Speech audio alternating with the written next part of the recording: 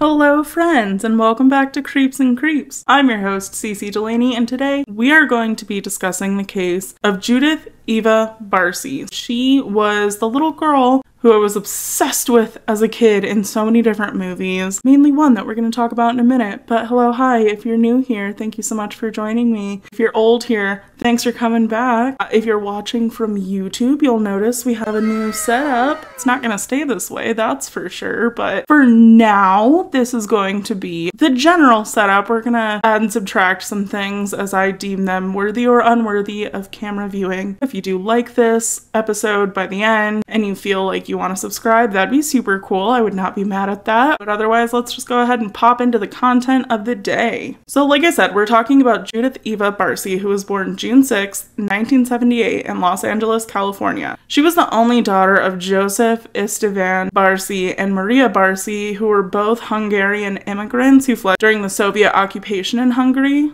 Now, they kind of had two very different upbringings. So Maria was from a more safe, rural side of town, and you could kind of say that Joseph was from the other side of the tracks. He was from like the rougher, more industrial area and was walking around without a mom, which I guess back in that time was seen as more of like a defect on your end, not the mom who abandoned you, like it's the kid's fault, basically. Both Maria and Joseph fled at the same time, so they both wound up in America around the same time. And when they did end up meeting, it's because Maria was working in a bar and Joseph just so happened to come in fairly frequently. And when he would pay, he would tip with $100 bills and really just like flex on these hoes. And she was like, oh, daddy, hello. And she wanted to be with him, but it was kind of rude because later on in their relationship, like they would get in fights. And when they would fight, she would throw the "you're a bastard" card at him, which was really emasculating. And he did not respond in the best of ways to that and would actually verbally and physically abuse her in return. Basically, they were just very abusive to one another. And Joe seemed to have a history of violence. Like, he was not a mild-mannered individual. And for example, he was born from Hungary. Like, he is straight out of Hungary in America. And people would make fun of his accent or even just be like, ah, that's a cool accent, and imitate it. And he would pop off. That was a big no-no from him. That was his boundary, and people really liked to cross his boundary, so he'd pop off and start swinging and get in fights pretty frequently. By the time Judith came along, Maria had gotten a taste of the American dream and really wanted to get everything that she could out of America, like squeeze the whole experience out. Meanwhile, Joseph was content just being salt of the earth, work for himself type of fellow, and didn't really want to ride the coattails of his daughter because, again, could be seen as emasculating. Poor Judith pretty much went from womb to acting classes because Maria was kind of living out her fantasy of being a starlet through Judith. It's very common. Parents see one talent in their kid and they say, perfect, Hollywood, here's my sweet little angel, make her a star. Hey! I want to be famous. But I mean, the hard work paid off for Maria because just at age 5, at a random ice skating rink, there were scouts that were shooting a commercial just nearby, and they just so happened to see Judith skating around, and they said, that one right there, that's our new Hollywood baby. And so they got her little butt cheek signed, and she was on and poppin'. It was off to the races for her. She also kind of peaked at about 3 feet tall. Like, she was perpetually the size of a 5-year-old. So she was easily mistaken as a 5-year-old even when she's 8, 9, and 10, which worked in her favor because she was a lot easier to direct when she's 8, 9, and 10. It's easier to tell a 10-year-old what to do than it is a 5-year-old who's gonna be like, oh my god, butterflies. Eee. And you get like maybe a 5-minute scene out of them before they're pieced the hell out doing whatever the hell 5-year-olds do. For some reason, her mom didn't like that and ended up trying to give her growth hormones at UCLA in order to spur growth, but it never really ended up taking. In my opinion, I don't really understand it because it seems like it's more lucrative for people to just assume that Judith is younger. It's so common amongst actors to be like, I am over 18, hire me. Like, you don't really know their ages. You can sometimes visually tell. Jackson from Hannah Montana looking at you, you were certainly not 16, but for whatever reason, they were trying to spur that growth of Judith. By the time everything was said and done and she was taken from the earth, she'd been in 72 commercials and she'd been in a Jaws movie and my favorite movie on the planet when I was little. Not anymore. The Land Before Time. Long ago, 5 friends took an incredible journey through a land of danger. Land Before Time. She played Ducky. I was fucking obsessed with Ducky when I was little. I thought she was so cute. Yep.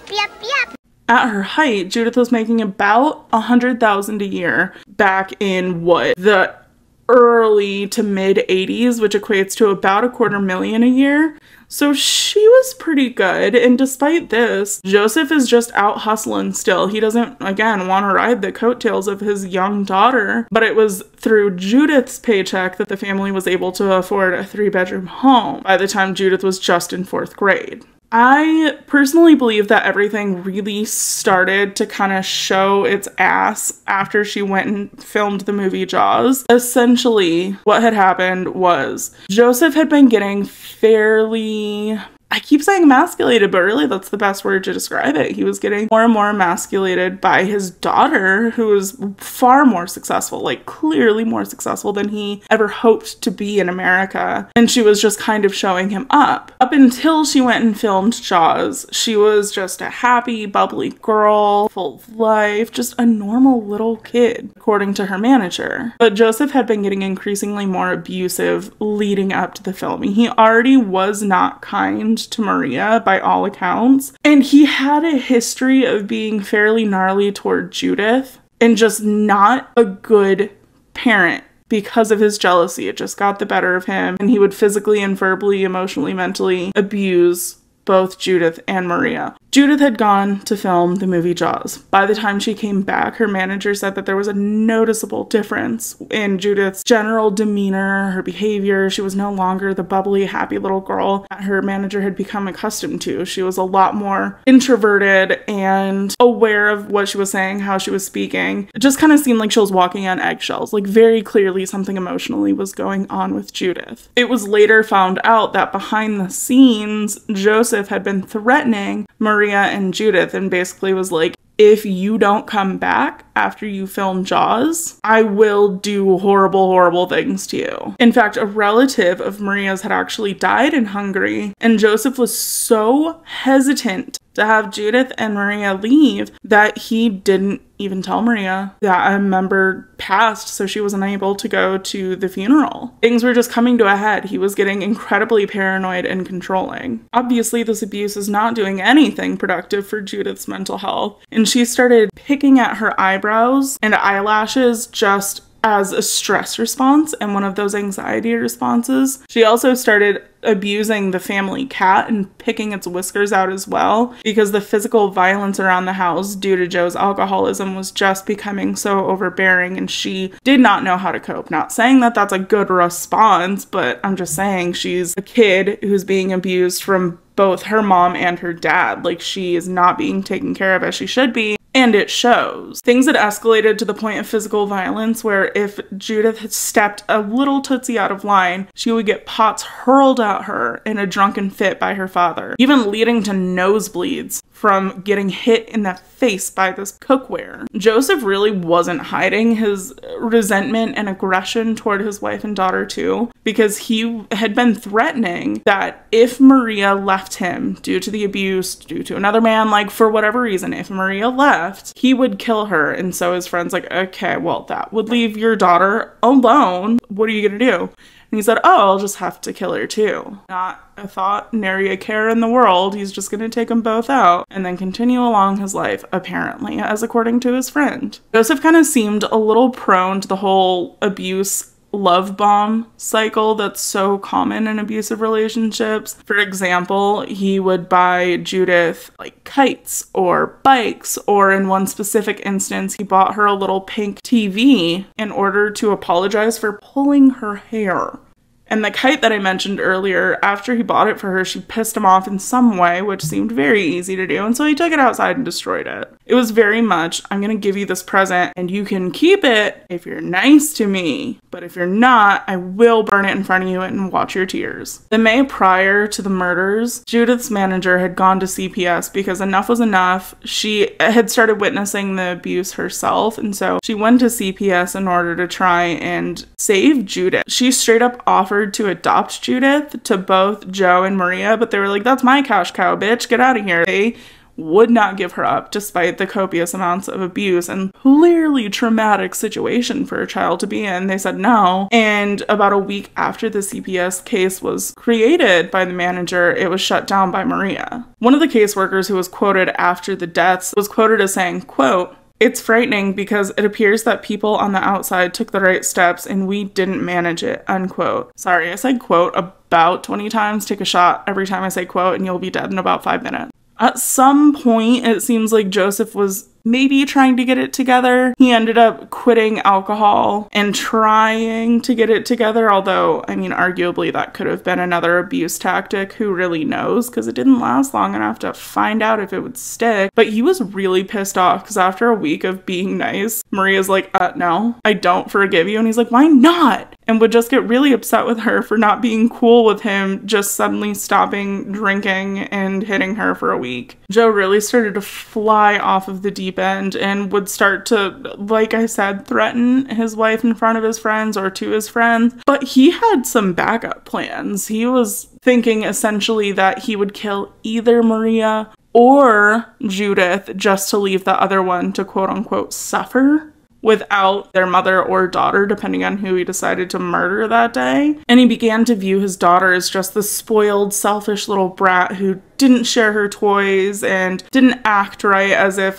that's her fucking fault or problem, considering she's being raised like that, and also she's the one supplying you with $250,000 a year, so shut the fuck up. And eventually Joe said, this tears it, and he went out and got a mistress and started just love bombing her and showering her with as much jewelry and money and just nice shit that he could afford. And Judith started freaking out. Like, she didn't want to be at home. She was quoted as saying, quote, "I'm afraid to go home. My daddy is miserable. My daddy is drunk every day, and I know he wants to kill my mother," unquote. Judith was fully aware of the stress of the house and was acting out. Like, duh. No shit, she's acting out. She's scared. Things got so bad for Judith that in the May before her murder, she was supposed to be auditioning for a musical, but she literally could not get through it. She was crying so hard and was just so distraught from all of the abuse at home. At this point, her manager took the opportunity to again step in. This is about the same time that she lodged that report with CPS, so she's really, really trying to help Judith at this point because she can clearly see that the little girl is not okay. Basically, what ended up happening is her manager found a therapist for Judith. She went, she told them everything and basically ratted both her parents out, as she should. And because therapists are mandated reporters, of course they went to CPS immediately and said, hi, I think you should look into this. CPS then gets involved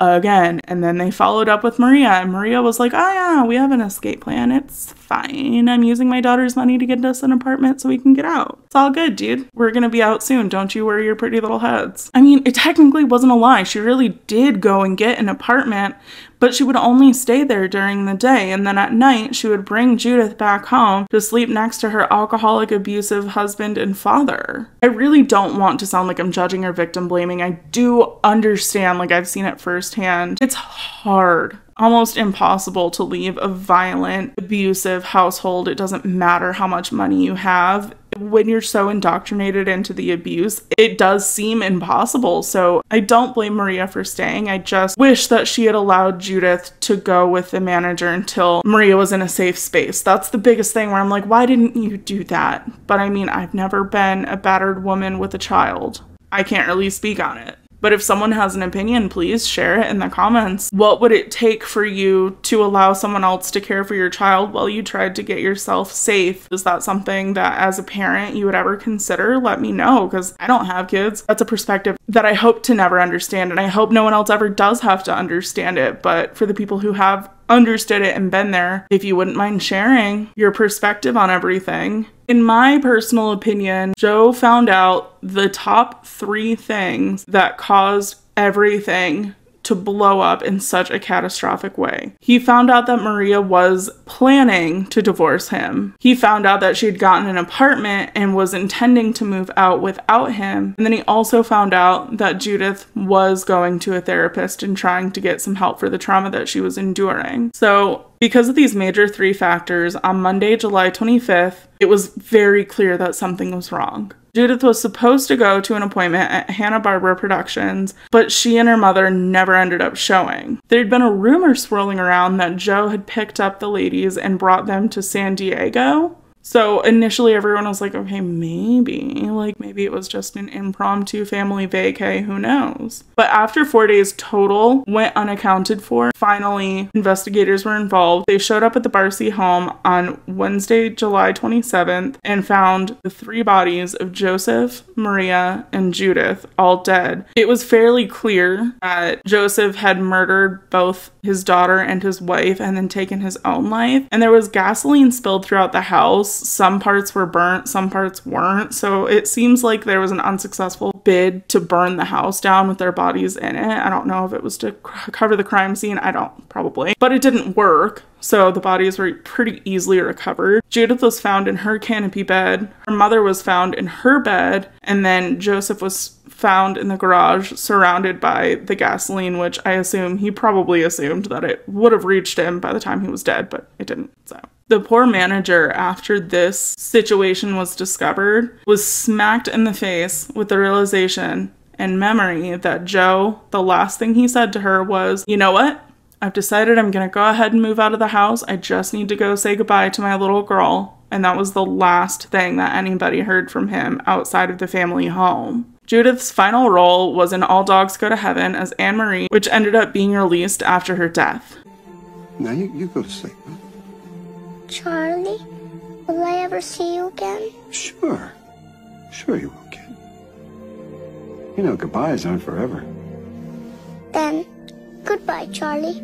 I know that one was super heavy. There was a lot that was talked about, and thank you so much if you stuck in this long. If you guys have any cases in specific that you'd like me to cover, feel free to slide in the DMs or leave a comment below, or follow me on Instagram at Creeps and Creeps Podcast and comment on the related Instagram post, and hopefully I'll be able to get to it. If you're ever curious about the sources, I'll put it in the blog post that's related to this episode on my website at creepsandcreeps.com. If you guys like this episode, please feel free to subscribe, leave a like, all that jazz, and otherwise, just keep your little noggins on a swivel. Please, please, please be safe out there. Seek out assistance if that's what you need, because we need you here. We love you. I don't even know you, but guess what? You got a soft spot in my little heart, so love you.